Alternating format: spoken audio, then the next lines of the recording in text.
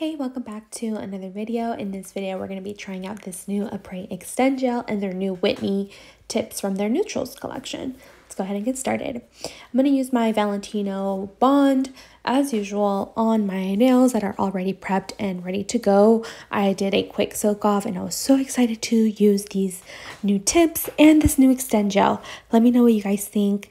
Are you excited for this new product? What are your thoughts? So I'm going to size my tip and etch on the inside and get it ready to adhere.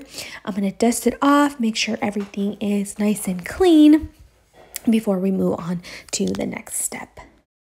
All right, so let's get to the fun part. Let's open up this Extend Gel and let me know what you guys think. If you have tried this, I'm really excited to know what your guys' thoughts are of this product. I will let you know my thoughts at the end of the video. So I'm going to take this little spatula that I got from Shein and I'm going to scoop some out. And at first, I just really did not know how much I was going to need. I was just kind of testing it out and seeing what happened. So with this nail, I'm going to test out just scooping some out and putting it into the spatula. I think, it's not about making this a thick application because it could get really easy to make it thick because the product just does not move. So adding little by little, you really get to see how much you need and get a feel for it.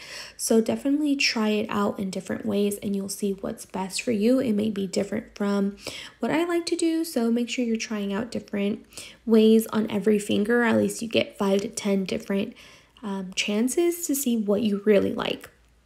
So I'm just kind of patting this in, but I feel like what this did was kind of create some air bubbles and I didn't really like how it looked at the end as much as the other nails, but now that I'm looking at it, it looks exactly the same. So you tell me.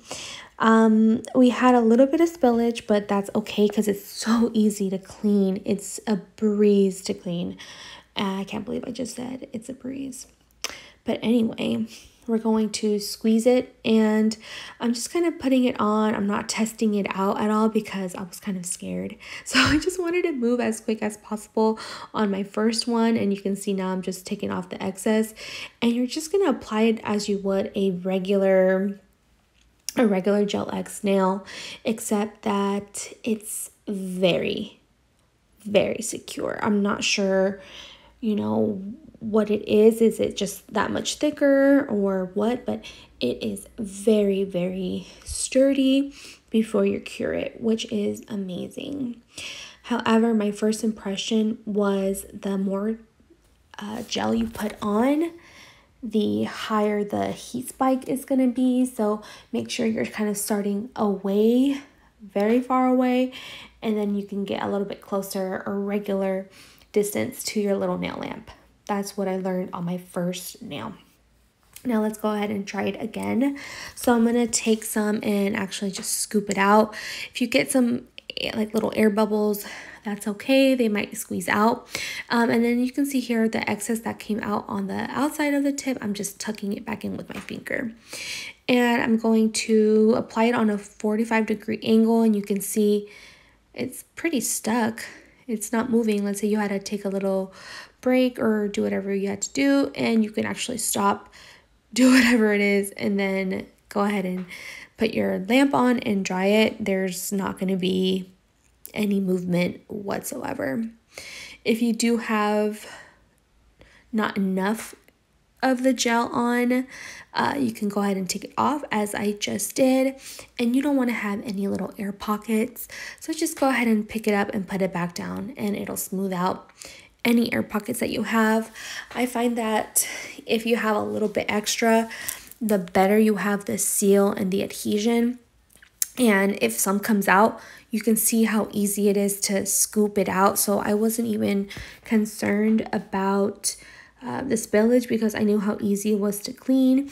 And at the end, I have none on my fingers. And they do say about contact dermatitis and having product on your skin. It was on there for such a minimal amount of time. In the long run, it could do some damage, but not much. All right, so I'm gonna just keep kind of cleaning up this nail, and you can see, you know, we're ready to go and it's not moved. And we're just gonna go ahead and cure it. Starting further away the better, but I just took it like a champ and I just cured it.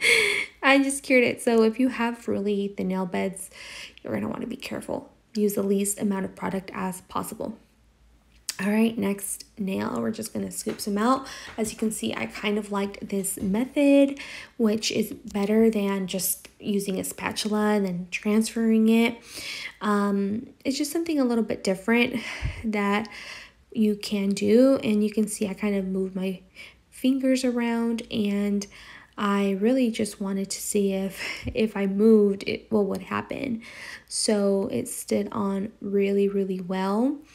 This is going to be a gel that's not only for beginners, but anyone that is going to do your nails, even if you have a lot of trouble with your non-dominant hand, especially if you have trouble with your non-dominant hand, you're going to want to have this gel on hand. Now just keep in mind, the thinner the coat of gel, the better, because these have very, very strong adhesion. You want to make sure, especially, you don't want to find out if you have thin nail beds or not, so just assume that you do and just do a very small amount of glue, as much as it takes to get to the tip. And even if you got to squeeze half of it out, you know, do it and clean it up, especially if you have a little spatula. It's going to be so easy to clean. Okay, so what nail are we at now? All right, we're at the ring finger, and we're going to just angle it. And then you can see here, you can pause, squeeze. And I think this one I had to squeeze it a little bit more. So just make sure you look underneath, which is something I did not do. Look underneath and make sure you squeeze it all the way, because on my ring finger, I have a little bit of a gap. But it's so small that it's not going to be an issue. But just make sure you're looking all around your nail. And if you have too much product, you'll be definitely able to tell underneath, because it's going to be a huge gap. All right, now let's move on to the pinky. I really love this product, and as we're getting to the end of the video, let me know what your thoughts are. I would love to know. And yeah, I really love this product. So on the pinky, I'm trying a little bit different. You can see I'm kind of sliding the product up as if I just did like a little coat, and then sticking the nail on. And I actually really like this method because it felt much more snug and secure. So I think I'm gonna try this out next time, just kind of adding a thin coat on my natural nail.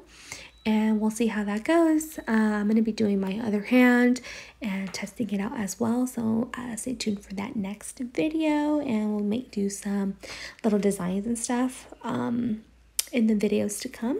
So yeah, thank you for watching. And let me know what you think. This is the finished result. We just cleaned it up. And look how beautiful and natural without adding anything else but just the extent gel. All right, I'll see you in the next video, and don't forget to let me know what you think. Thank you for watching, and make sure you subscribe. I'll see you in the next video.